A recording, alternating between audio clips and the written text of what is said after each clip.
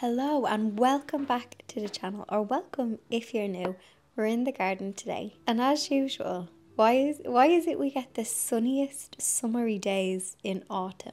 It's absolutely beautiful today, and I didn't want to waste it by doing any indoor jobs, so I decided to get outside and do some satisfying garden cleanups before all of the leaves start falling on everything. Around about mid-October, I decided to catch up on the garden before it gets a bit out of control coming into late autumn, coming into winter.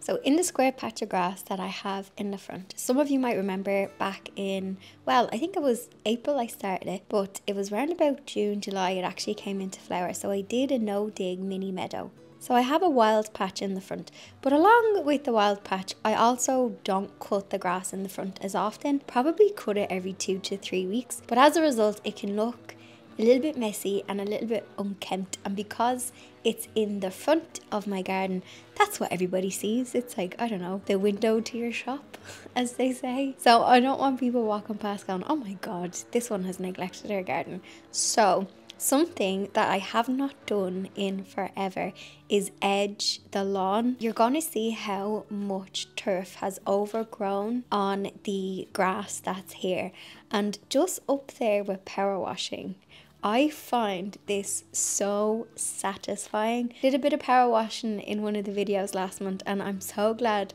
you guys were loving it as well, because it's like oddly satisfying. I sometimes watch these ASMR garden videos where there's nobody talking, it's just sound and it's all sped up, and it's like the simple garden jobs, and it's just so satisfying. They could be like trimming back a hedge, doing the edging on the grass, on the lawn, and the pathways, cutting back something overgrown, power washing, and I just find it so satisfying to watch. So here is my attempt at a little bit of satisfying edging. But one of the reasons why I wanted to do this is because A, probably haven't done it in about 2 years, but it completely tidies up the front. So even if I do, like, I neglect cutting the grass and I have my little wild patch, even if that looks a bit wild, if that edge is crisp, I think people will be like, yeah, you know what, I see what she's doing here. She's got a crispy corner, she's fine, it's tidy, she hasn't forgotten about it. And actually, as I was doing this, I have a video from, I think it's about 2 or 3 garden videos back, where I visited the walled garden in the Phoenix Park in Ashtown, and if you look at that footage of the walled garden, you will see that they just have crisp grass edges. So they have these, like, not raised beds, but they have these flower beds, and they're just dug out. It doesn't look like there's any kind of metal edging or stone edging, it's just crisp, like just cut into the turf. So I don't know, you can go back and find that video, it's only a couple of videos back, and you can kind of see what I mean. But yeah, I'm going for that same effect, and I hope you think it's tidy too. Also, you'll see that I'm using a nifty little edging tool, which I cannot remember purchasing, but I must have on one of my little garden centre trips. But you can totally use a spade. One of those square spades, shovels, would be absolutely perfect for doing the edging. That fancy tool, I think it is handy, but yeah, you can, I've seen people use a spade, so you don't have to buy the thingy that I'm using.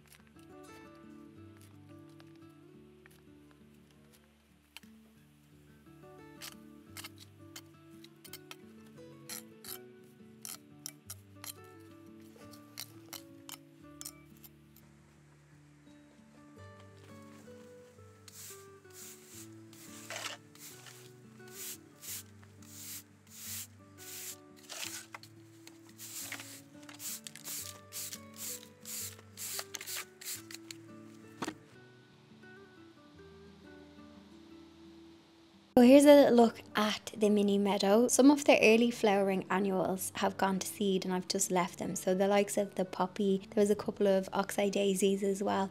Kind of just let them go to seed. A lot of the existing clover that was already in the grass, that's grown like quite tall, and there's loads of foliage. So if you remember it, this was like, I put down a piece of cardboard, covered it with some soil that I had, and then I covered it with seed.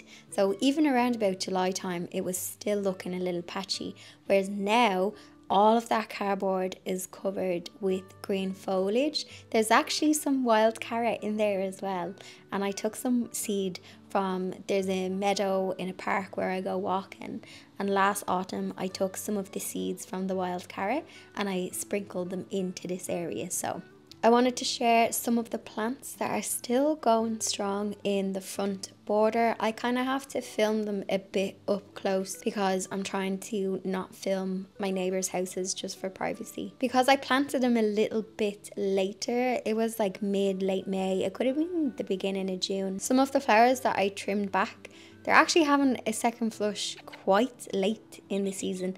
There is an oriental poppy that was in flower when I planted it, and I cut it back because I wanted it to kind of just focus on growing roots, and it has a beautiful seed head on it. Sorry, not a seed head, a bud about to open. So it'll be interesting to see if it's going to open in October.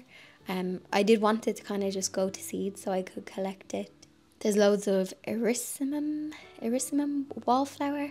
They flower all throughout the year. They're like, if you're looking for something with a long flowering period, get some wallflowers. So I wasn't expecting to have this much colour this late into the season in the front, but honestly I think it's because I planted them a bit later and I trimmed back on some things. So the like of the verbascum as well, I cut that back and I got another second flush on it. So I'm really pleased with how it's looking.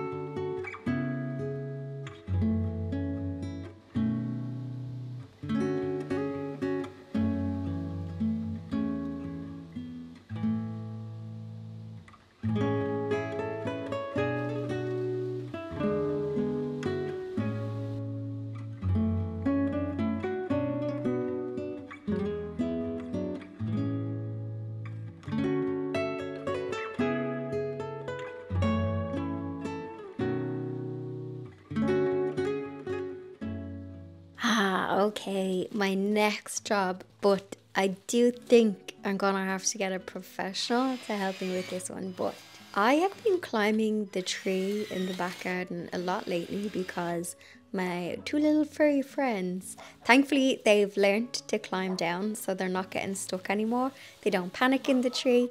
They can climb up and they can climb down. I have been waiting for nesting season to be over so that I could A, let the cats explore and there would be no threat to the birdies, and B, I could trim some of the branches. Now I'm using this Ryobi electric lopper tool, and it is handy on slimmer branches, but it's absolutely useless on anything that's a bit thick. So if it's like 3 or 4 inches thick, it's not really going to cut through it. I wanted to, how would you say, lift the canopy of this tree so that I wouldn't get poked in the eye when I did have to climb up the tree to get a cat. And I just wanted to trim branches that are going into my neighbour's garden as well. The cats walk along the fence, and I just wanted to tidy up their walkway. What I love about this tree is it's evergreen and it gives me so much nature. There's always birds in it. Now the cats, they do have bells on their collar and they're not really interested yet, but I only let them out when like I'm in the garden. They don't go out on their own, so I do have to balance their needs with nature's needs as well so that the birdies don't get eaten. When trimming trees, it's always good practice to cut any crossing branches. So if you see branches that are crossing and rubbing off each other, it's a good idea to remove them, let some more airflow into the tree, because if the branches rub off each other, they can cause little, I don't know, cuts, and that's how disease can get into the tree. So I think this tree started off as a shrub, to be honest. It was here when I moved in 11 years ago, but it was not as big as this. It was like a shrub. So in the past 11 years, it has turned into this chunky branched tree, but I love it. But I think I need to get a professional to come in and maybe get some of the bigger branches that are crossing and just shape the top of it. But it does give off berries and it flowers around about May time. It's not a hawthorn tree. It's like a dupe, a dupe of that tree. And yeah, it gets lovely berries and it gives shelter. There's these pigeons that are always sitting on a particular branch that I had to make sure that I didn't cut. So yeah, it gives shelter and brings some life to the place. Because I don't have a huge compost area, I do have the hop bin, which was full. I decided to cut up as much as I could of the foliage. I popped the foliage into my brown bin, and with the sticks and branches that were left, I'm going to cut these up into small enough pieces. And where I have the little bug hotels underneath the tree in the shady spot, I kind of have like I have a section where I dump like empty compost from pots and yeah, anything, yeah, old soil, I just dump it in there. So it kind of is a mini compost corner, but I'm going to put the branches in the corner as little bug hotels. Not a hotel, but I'm just going to throw the branches in an odd manner into the corner, because coming into autumn, winter, more leaves will fall and I can blow them into that corner.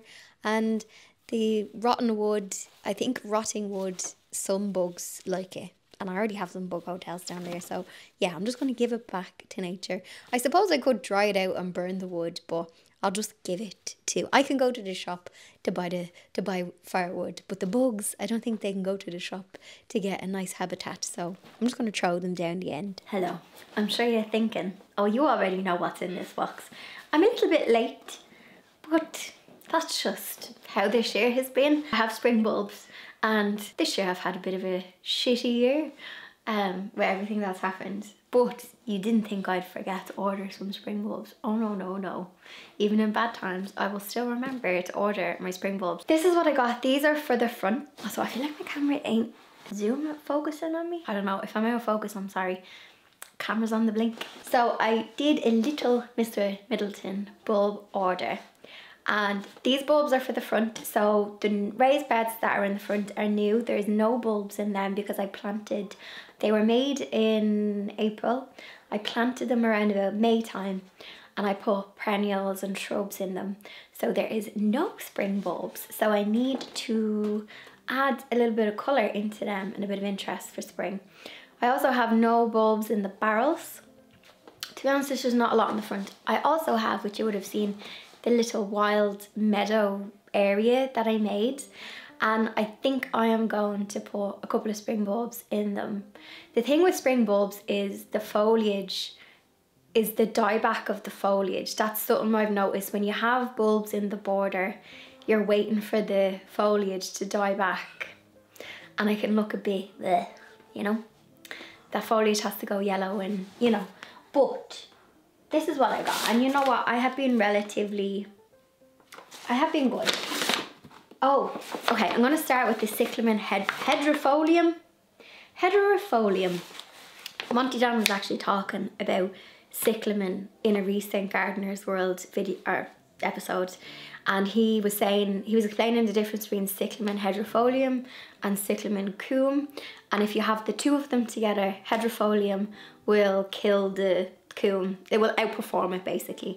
So I got some hedropholium and I thought that these were going to come as little plants, but these are tubers, and look at the tuber. They look like potatoes.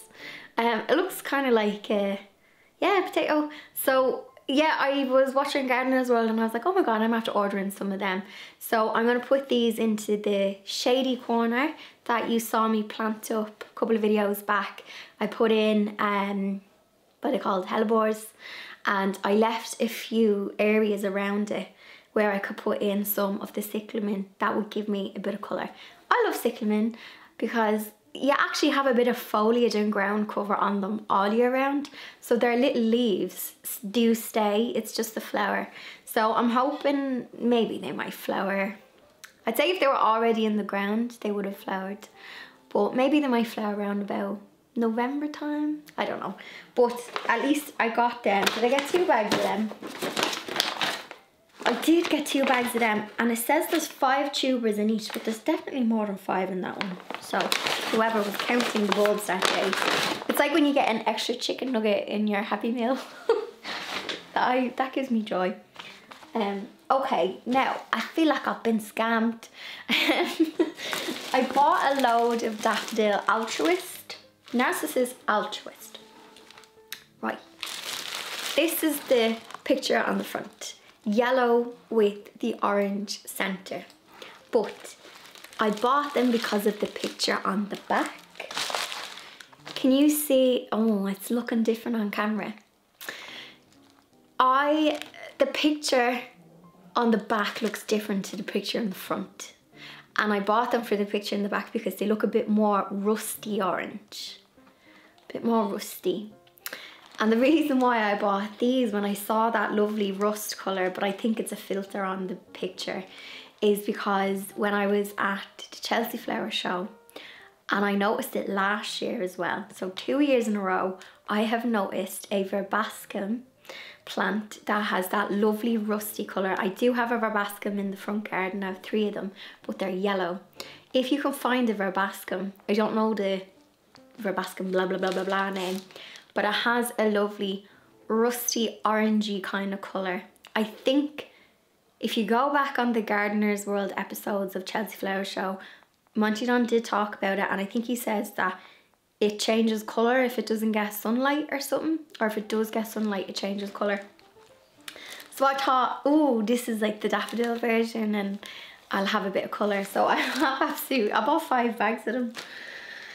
So I'm thinking these might look really cool with the camassia that I bought in the, whatchamacallit, brain is having a little fart.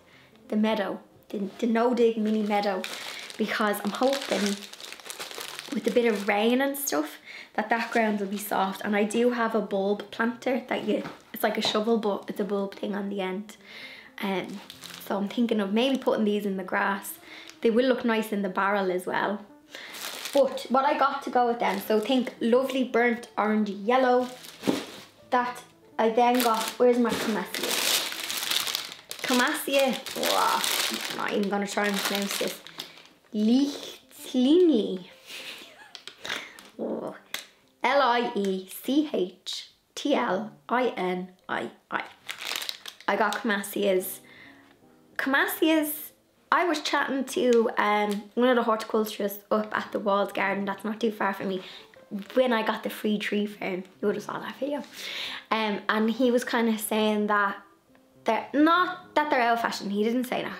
He just says that because of all the foliage that you get with them. Like they're up on the roundabout, but I think he was saying that they've kind of, like the purple allium, they're not as in fashion maybe.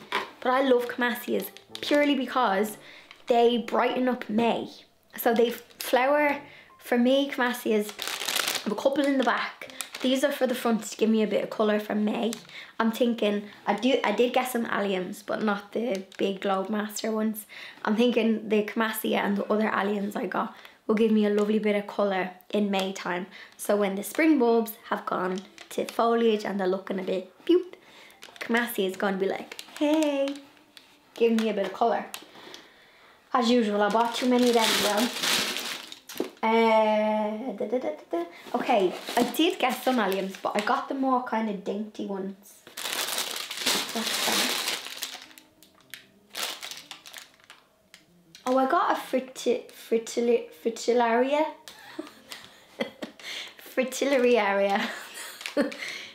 Fritillaria. I can't say it. A fritillary thing.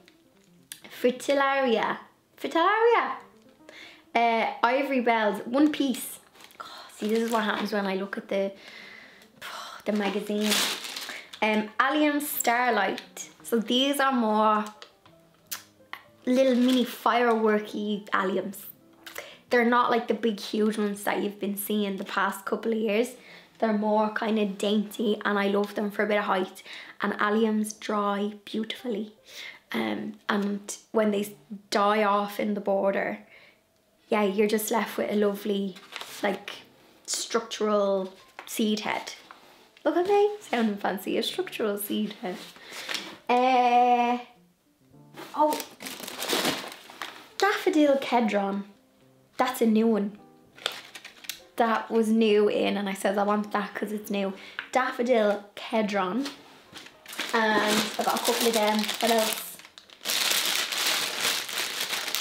That's another Camasia.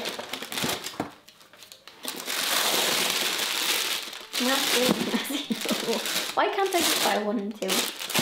Oh, hang on. Did I not buy tulips? I was supposed to buy tulips. Where's my invoice? Oh no. Daffodil, cyclamen, narcissi, fritillaria, allium. I did not buy the tulips that I was supposed to buy, which means I'll have to just place another order. No, not allowed to order anything until I plant these. So this is what happens to me. I have been on the Mr. Middleton mailing list for years, and every time I get a new magazine, actually there was one day, so obviously I get a B magazine once a month because I'm in the association. So you get a B magazine, that's the size of this. And on the same day, I got the B mag and I got the bulb mag. And I made a cup of tea and I sat there and I was just in my element. But let me try find the, where was I going with the fritillaria? Didn't order any snowdrops. I was supposed to order snowdrops. Oh, that's allium starlight. Oh, I'll try and get the pictures off the website. See the way allium starlight is a bit more whimsical. And what I like about alliums is most of them you don't have to stake. They kind of stay up on their own. Oh, that's daffodil kedron.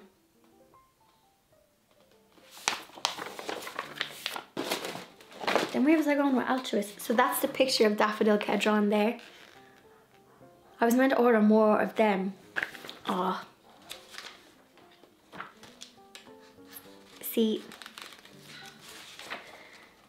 I get to, oh yeah, daffodil altruist. See, they're very similar. See what I mean? That was the picture and it looked more burnty orange. I ordered that one. I get too excited and I'm like, ooh, boobs. And there was a lovely, I wanted to get double-headed tulips for the front to dot in the border in the raised bed. But did I buy them? No, I didn't. So that's what I wanted to get. I wanted to get that tulip there, double late Angelique, because I thought that against the blue of the Camasia, the pink and the blue, I thought they would pop. And then there might be a couple of daffodils starting to go over, so you'd have them bouncing off in the grass. But you know what? €12 for 20 is all right. Anyway, I didn't order them, did I? So I'll have to place another order. But I'm not placing another order until I plant what I have. So I think I'm gonna plant definitely the hydropholium, the cyclamen, get them in as soon as I can, because there's a good chance of them starting to grow soon once they're in the soil. And yeah, that's what I bought. I would love to know, what bulbs did you get? When I see like new next to the bulb, I'm like, ooh, but that's a new one, what's that? I know some people aren't mad on kind of bulbs for that reason, with like the foliage, you're waiting for them to kind of die back. But I just think, especially in Ireland and in the UK, we've such a long growing season when you think about it. From chatting to a couple of you guys who are overseas, you don't have as long of a thing, like, because you're waiting for snow to melt it up until May, some of you guys. Whereas like if you're in Ireland and the UK, God, you have flowers kind of like February, you start to see the snowdrops, the crocus, all the little bulbs in the grass. And then March, full of daffodils, tulips.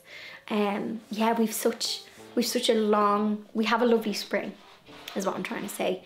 So yeah, I need to, and I've said it so many times on the channel, I'm not a fan of the dark nights of winter. So when I see around about mid-January, February, when I see foliage starting to pop through, that just gives me some serotonin, because I'm like, okay, spring is on the way. We've gotten past the point of, you know, the darker nights. The days will get longer by a few minutes every day, and yeah, my winter blues start to slowly dissipate. So yeah, let me know in the comment section, did you buy any bulbs?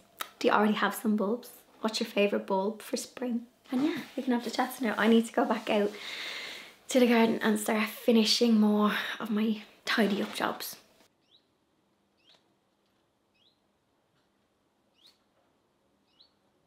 Okay, so here is how the tree is looking. It probably doesn't look like I actually did much, but it is looking a bit more, I don't know, not as cluttered around the base of the tree. Now, I have another messy corner, and I know what you're thinking, because in the past couple of garden videos I have been tidying up, whether it's a messy laneway or I don't know, I've been trying to cut down on the amount of pots and random stuff. But I have a messy corner that has just been a bit of an eyesore. It's right next to the door as I come out of the kitchen, and it just has self-seeded weeds in it.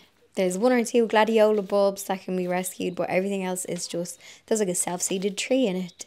And whenever I feel overwhelmed with how the garden is looking, I try to just do one job at a time, because I think when you see all of the things that need to be tidied and organised, it's like just do one little thing and get that nice satisfaction, that feeling of gratification, or just feeling satisfied. So yeah, I am happy to share my messy corners with you, because that's the reality of the garden, is it? And I am just the queen of dumping something in a corner and forgetting about it.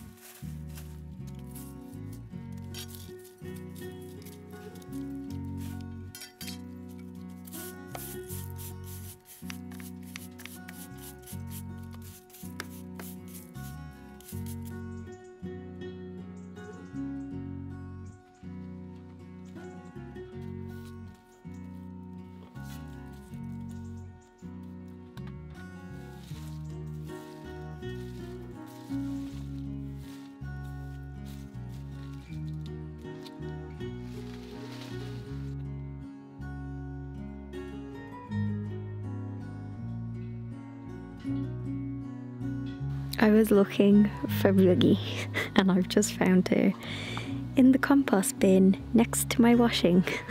What are you doing in there?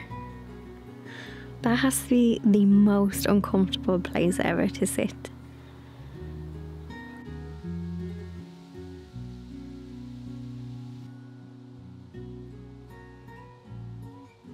So what is the rule? We are not allowed to buy any more spring bulbs until I plant what I have. So I am going to plant out this cyclamen hydrofolium, and I'm just going to dot them in the gaps that's in this border in this shady spot. So since the trees have been cut, obviously the light is changing, coming into, you know, mid-October. The clocks are going to change at the end of the month as well. So the lighting, there is a bit more since the trees were trimmed back last month in September. So these cyclamen, they're going to be semi-shade. So I'm hoping they do well. And also they're going to hopefully self-seed and dot around, and I can dig some of the self-seeders up and move them further along. So I just want to have some ground cover, because the more ground cover, the less weeds.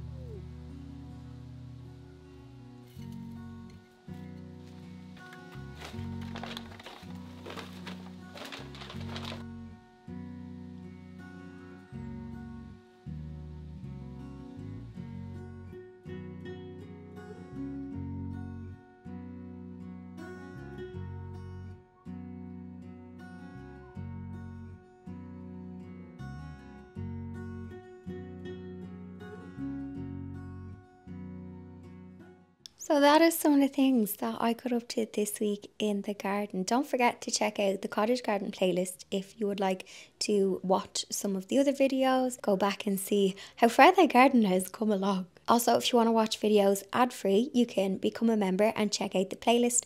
There's over like 150, 160 videos that you can catch up on, and they're all ad-free. If you are new, welcome. Do say hello in the comment section. And for my regular viewers, you know the drill. A cheeky thumbs up. I will see you in the next one.